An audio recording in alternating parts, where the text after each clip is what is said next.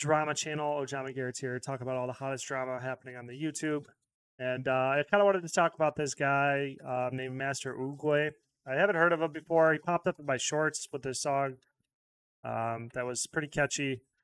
And it was about like, not his controversial song, but it was something with his most famous meme song or whatever. I'll post a picture of it or whatever. So this guy, he's like Hungarian or something like that, and he says he makes a video saying the N word, and he justifies it by saying like, who's allowed to say the N word? Because he's seen like Mexicans say it and other people of different nationalities say it, not just black people. And their response to this guy is that it's people who have a history of slavery or something along the lines of that. And then he memes around a little bit, or maybe this is true or not, but he says that his great grandparents, some distant relative, is descendant of slaves.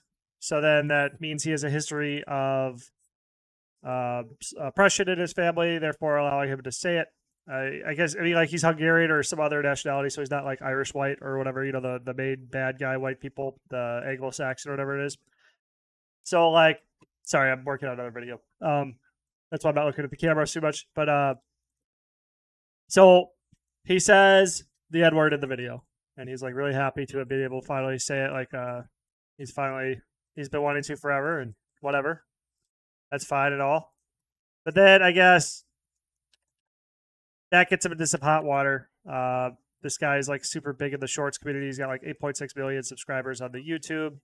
And he says the N word, and then whatever. And then from what I've seen now coming out, there's just a bunch of like sad or angry people at him saying like he's racist, blah, blah, blah. He made a song. And I guess it's not necessarily even about the N word. That was just like what started it for people. It's just maybe I'm missing some details, but he released a song called like Adolf Hitler is my N word, and that is what really. Not he didn't say N word. He said like the word in the song or whatever. And I guess he raps it in the song or whatever because now he's got this newfound heritage allowing him to get the N word pass. So he's trying to monetize it through outrage or whatever.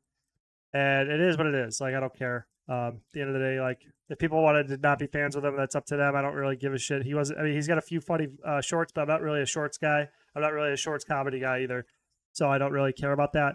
So why am I talking about it? I just wanted to give my opinion on it because I'm a drama channel now. And the main opinion I want to give on it is that Master Oogway is doing everybody a public service, comedians especially.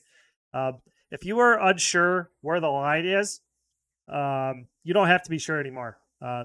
For like edgy comedy, because it is coming back, there's a lot of just the edginess is okay. Like nobody is happy with PC police and everything now. Like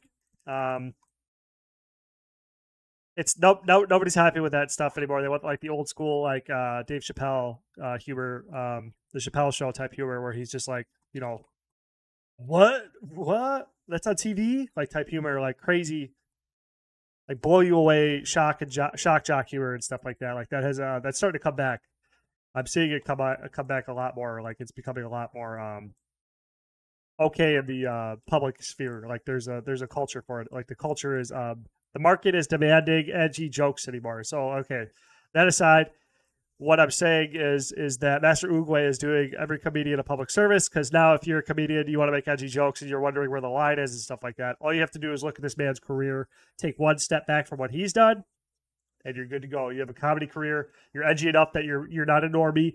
So then the edgy people will love you, and then you can monetize that with whatever, you know, your YouTube career, your shorts and stuff like that. Just like go study this guy's channel, study everything he said, all the jokes he's ever made. Go find where the line is, where people are like really like ready to just be done with him at. Like his buddy, his best friend or whatever, he released a video now disavowing him or whatever. And there you go. Now you know where the line is in today's public space, and then go ahead and just go watch. Now you don't have to worry about the anxiety of making, is this joke too edgy? Is this too edgy? Is that too edgy? Now you know where the line is, and you can like carve out a niche for yourself. So that's a quick one for you guys. So you're welcome.